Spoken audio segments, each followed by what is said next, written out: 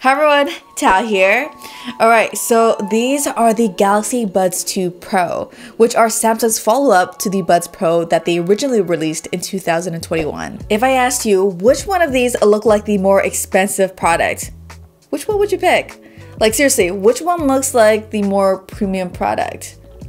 I'm curious to see what you all think. Personally, I think the originals look more expensive. Now, I totally get that the flashier, more in-your-face design might not appeal to everyone, but you can't deny it made these stand out. It's not that I think the Buds 2 Pro looks bad or anything. I'm all for a minimalistic design, but they just look a little too plain to me, especially for the $230 price tag, which is $30 more than the originals, by the way. Plus, if you opt for the white ones like I have here, it's hard to deny that they have a very Apple-like aesthetics to them. Anyways, as someone who really enjoyed the original Pros, I was super curious to see what sort of improvements Samsung could bring this time around. One of the most common problems with the Buds Pro was that they were uncomfortable, and from my personal experience, whenever I smiled or yawned, they would slowly slide out of my ear and eventually fall out.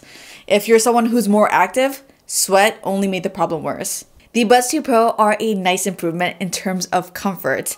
I mean, they aren't as secure as earbuds with wingtips in them, but the 50% reduction in size definitely helps them stay in my ears much better. For the first few days, I didn't realize that I was actually wearing them wrong.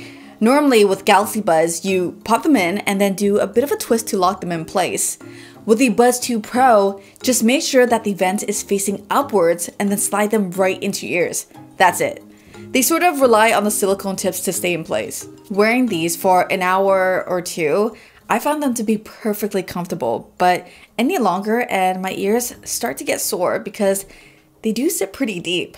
The Buds Live from 2020, the one with the bean-shaped design, are probably still my top pick for all-day comfort. When it comes to sound, I remember when I first heard the original Buds Pro, I was blown away by them.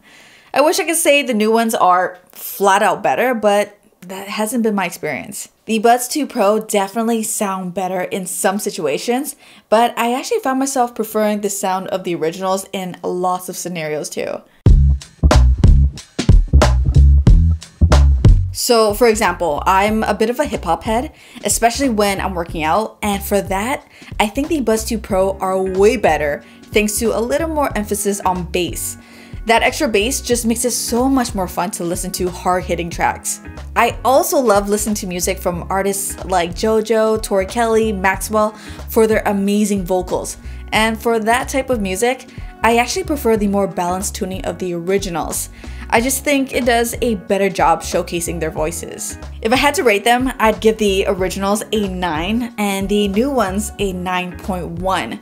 Slight edge to the new Pros because they have a slightly wider soundstage and I dig the added bass. Another thing to consider is that these sound best when paired with a Galaxy phone because it uses a codec that's only available on Samsung devices. That's the only way you're gonna get the 24-bit audio that these are capable of. These also offer 360 audio with head tracking, but 360 content isn't quite mainstream enough yet for me to consider it a big selling point. As usual, Samsung doesn't give you a true equalizer in the app like some other high-end earbuds, but they do offer 5 presets that lets you tweak the sound profile slightly. If you're pairing it with a Galaxy phone, you could also use the custom equalizer in the phone setting for a little more control. The biggest improvement is probably the active noise cancellation. While walking outside with these, they do a much better job muffling cars and other street sounds. It doesn't do much with high-pitched tones, but for earbuds, I've been really impressed. The ambient mode, which pumps sounds from your environment to help keep you aware of your surroundings, also sounds a little more natural this time around. Those are 2 nice quality of life improvements that I really appreciate. You can toggle through both these modes with touch controls on the earbuds using the widget on your phone, or if you own a Galaxy Watch via the Buds Controller app. Voice Detect is one of the cooler Pro features that separates these from other Samsung earbuds. Basically, when it detects your voice, the earbuds will automatically turn on ambient mode and lower your music to make having conversations with others a little easier. This is one of those convenience features that you'll absolutely love if you're constantly interacting with people throughout the day, or you'll absolutely hate it if you like to sing along to your music, because every time you do, it kicks in and totally kills the mood. Thankfully, if that's you, you can turn it off. One of the new additions this year is the neck stretch reminders.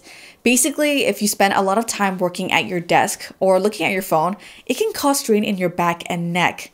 The earbuds can actually detect your head position and notify you when you've been looking down for longer than 10 minutes, encouraging you to do a neck stretch. I gotta give props to Samsung. I'm big on ergonomics, so this is a nice little feature that you might not appreciate now, but will 10 years down the road. Also, if you're getting a lot of these reminders throughout your day, it might be a good idea to rethink your desk setup and work habits.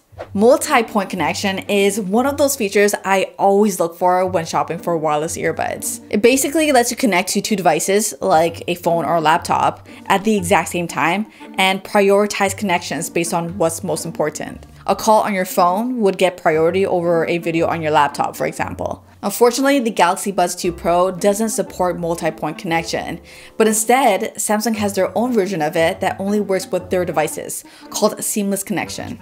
Basically, the Buds 2 Pro can switch automatically between a Galaxy tablet, phone, laptop, and smartwatch, depending on whatever you happen to be using at that moment. The watch is very hit or miss, but swapping between the tablet and phone has been pretty good from my testing. Basically, the lack of multi-point makes these earbuds a little less convenient if you aren't living in Samsung's ecosystem. The touch controls are typical for Samsung earbuds. You can turn off certain controls if you don't use them or always trigger them by accident. I personally had the single tap toggled off since it pauses my music every single time I go to readjust the earbuds in my ears. Pro tip, if you're a first-time Galaxy Buds owner, in the Labs menu, be sure to turn on double tap earbud edge. Now you can just double tap the back of your ear like this to adjust volume. The right side for volume up and the left side for volume down. That's pretty cool, no?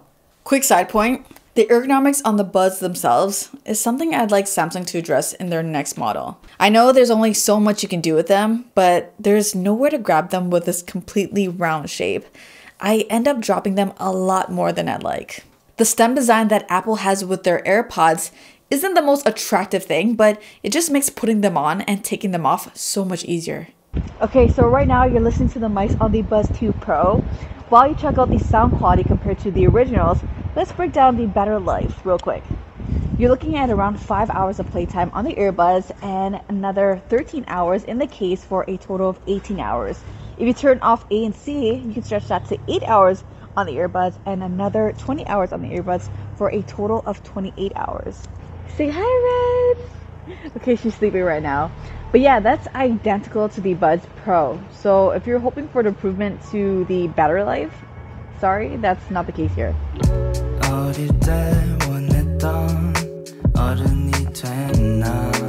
The bottom line is, the Buds 2 Pro aren't a massive jump, but they address the biggest issue a lot of people had with the originals, the fit. Everything else, including better noise cancellation, a newer Bluetooth version, and a slight improvement to the sound, probably isn't enough to justify an upgrade if you were fine with the fit of the older ones. At the end of the day, when it comes to wireless earbuds, you really don't need to spend this much money to get a solid pair for daily use anymore. I mean, there's so many options for less money. However, if you're already using a Samsung phone, the Buds 2 Pro are likely the best pair of true wireless earbuds you can buy. If you don't own a Samsung phone, at this price, you could probably do better. Or at the very least, wait for the price to drop. As usual, thank you so much for watching. Until the next one, I'm out of here.